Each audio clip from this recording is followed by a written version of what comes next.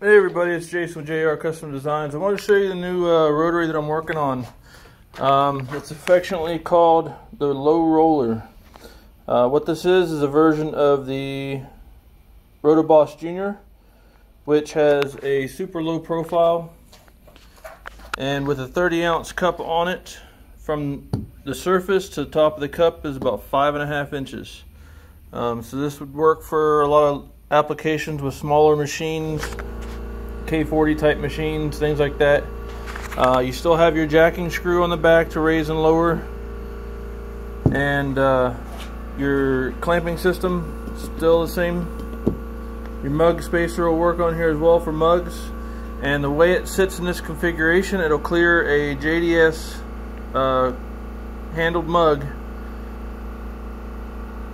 just by probably a millimeter.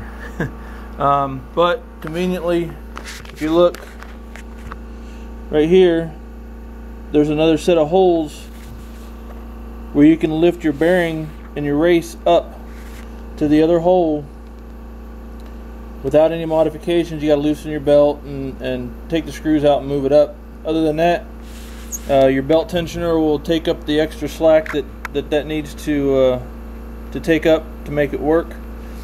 And other than that, there's no impedance. This will work with a NEMA 23, which is currently on here, and you can't see the holes, but there's little holes. There's 4 more holes drilled in here for the NEMA 17 if you have a K40 or something like that needs a smaller motor to run.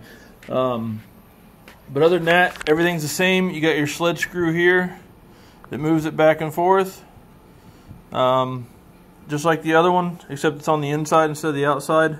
So it keeps a nice slim low profile and a short side profile. It also has, if you want to set it on your blades, then it has a leveling foot with serrated edges.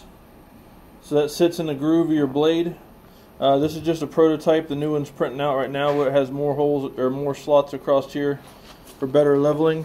And also the piece that sticks off the back here that also has slots in it to sit on your blades, to hold it tight to your blade, so it's less likely to move, and if it does, it's very minimal. Other than that, that's pretty much all I got. Everything else is standard, same as the RotoBoss Jr.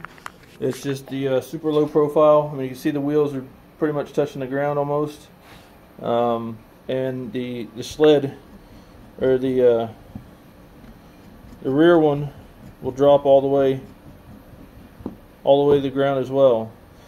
So should work out pretty good for other stuff. We're getting ready to send it out to be tested, and I'll let you guys know what happens and where it goes from here.